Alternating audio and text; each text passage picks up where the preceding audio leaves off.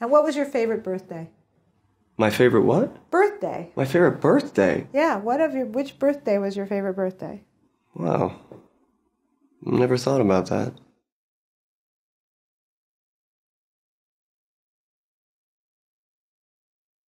I don't know. I'm definitely, I think I'm the kind of person who comes out of birthday like slightly curmudgeonly, then ends up having a lot of fun. Like, I don't want to party, I don't want to, let's not, and then, it ends up being fun.